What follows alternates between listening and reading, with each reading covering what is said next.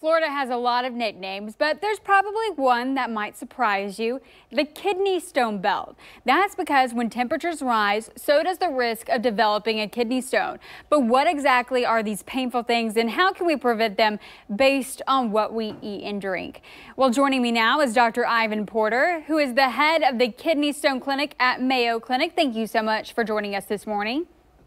Thanks for having me. First, can you just tell us what is a kidney stone and how does it develop?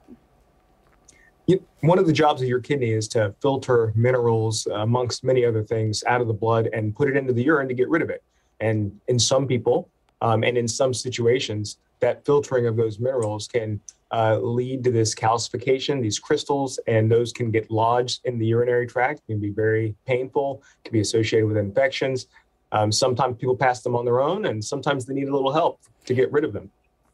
And can you talk a little bit about why, with rising temperatures, that the risk of kidney stones increase during the summertime?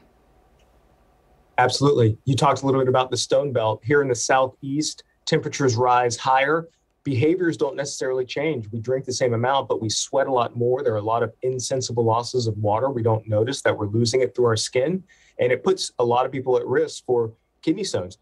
We also change our diet a little bit in the summer times. We tend to drink a little bit more soda. We are doing a lot of summertime barbecues and saltier foods and sugar sweetened beverages. All of those things can increase someone's risk for kidney stones. And who is at greater risk, men or women, or is there a certain age group? A little bit more common in men than women, but overall about 10 to 12% of people can expect to be inflicted with a problem of kidney stones.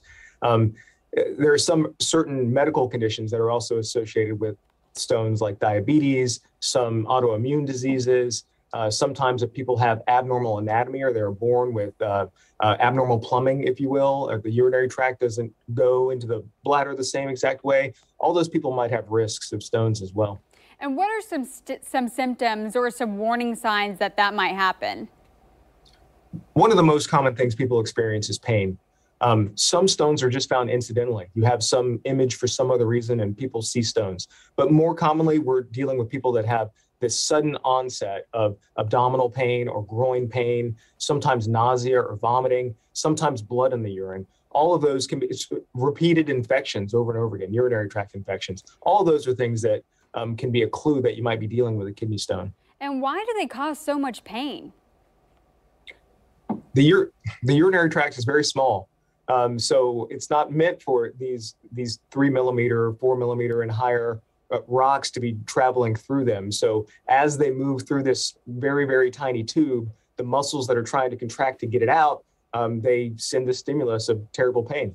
And what kind of treatment is out there for someone who develops a kidney stone?